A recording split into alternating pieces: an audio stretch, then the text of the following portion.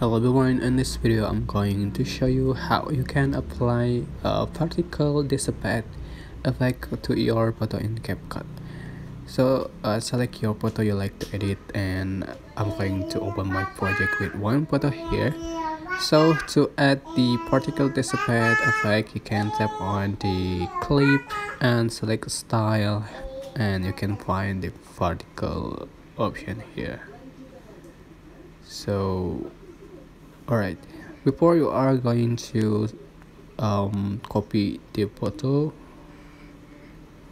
just tap on copy button, and for this first one you can add a style button, select particle and select particle dissipate 1. So this effect can only be used on photos. Alright, and for this second one you can select particle dissipate 2, or sorry